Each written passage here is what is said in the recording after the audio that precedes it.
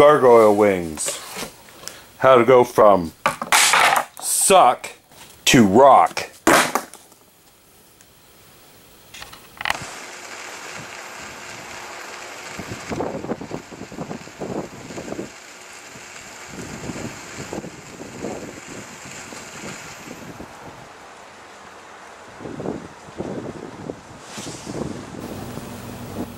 My gargoyles are based on a design by Stolloween.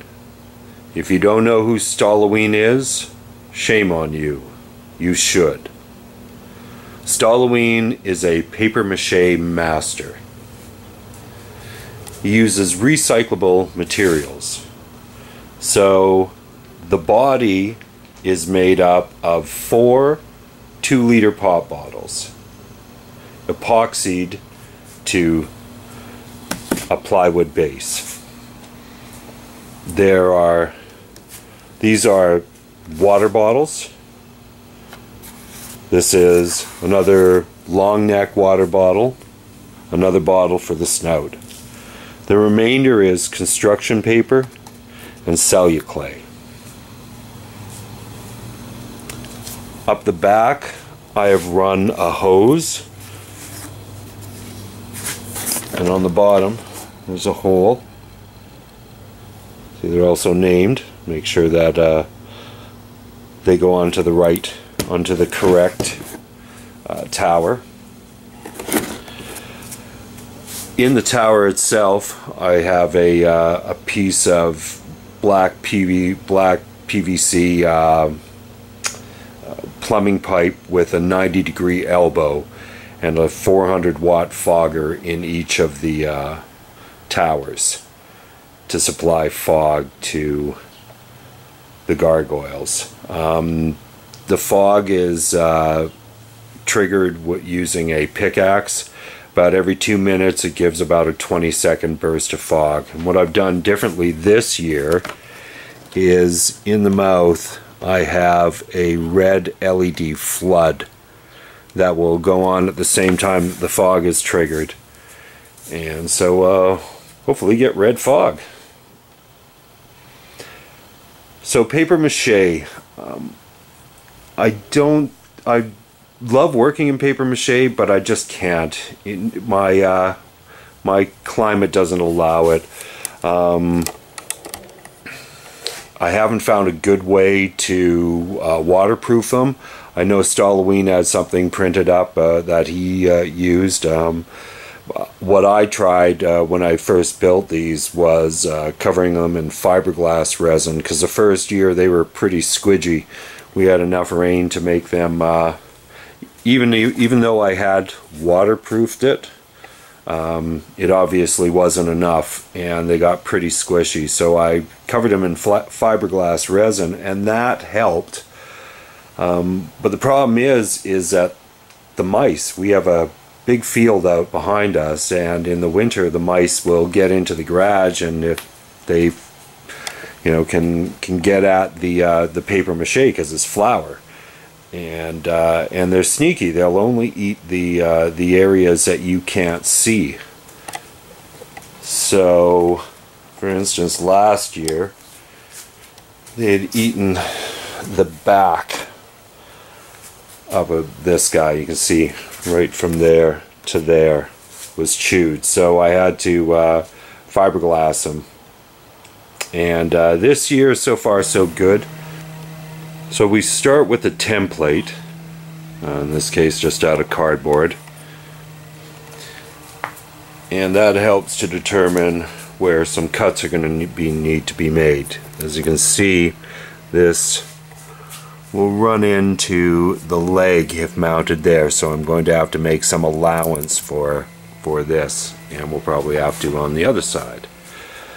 So once the template is done, we transfer that onto a board, and you can see I've got 2 lines there. This is the original template line, but I don't really like that. I think it's a little too narrow, this angle. I think I'd like to see it more like that.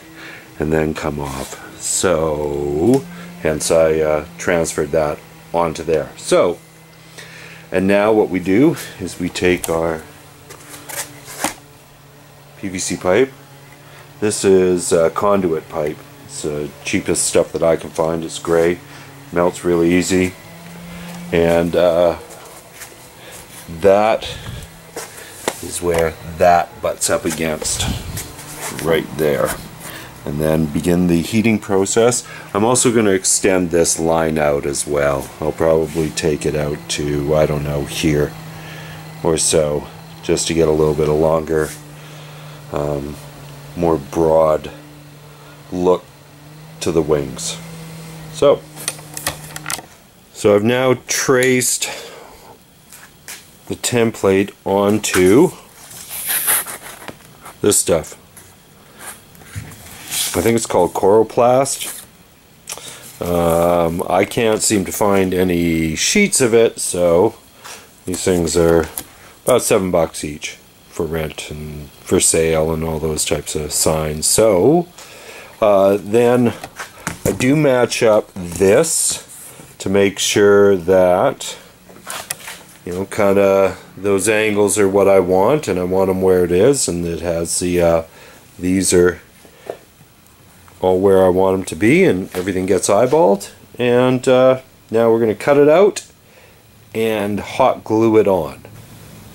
So I have taped the two for rent signs together. That way when I cut them out, obviously they're going to be the same size and the same shape. And so by taping the edges, I'm hoping that's going to stay together and let me cut most of it out before I have to change tack here. So here we go. So I've also, now that I've taped this edge, and that will make sure the two pieces stay together while I'm cutting out the wing part, the bat wing side. PVC is now glued onto the Coroplast, and I'm going to add some ribs for the wings. So the ribs are now glued onto the wings. I sharpened some dowels, stuck them in here. I'm also going to get a couple large dowels out of here and glue them on there for a kind of spiky look. So I'll get those done up and glued on, those spikes, and then I'm going to start filling in this area here with some Great Stuff foam. I'm going to use window and door, as it doesn't expand as much as regular Great Stuff. I just want enough to get a good look, but I don't want the thing to be like this huge thing. So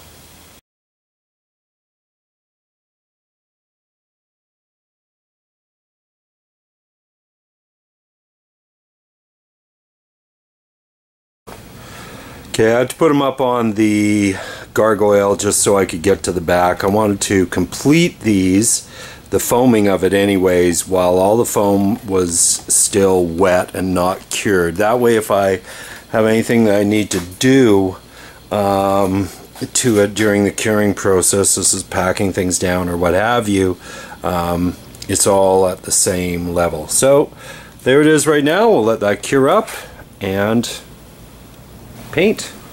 So the foam is now cured on the wings, so from this point they will be painted flat black, and then I will use a sea sponge and apply 2 coats of gray, 2 different colors of gray basically, and try and match it up to the same texture and color scheme of the Gargoyle.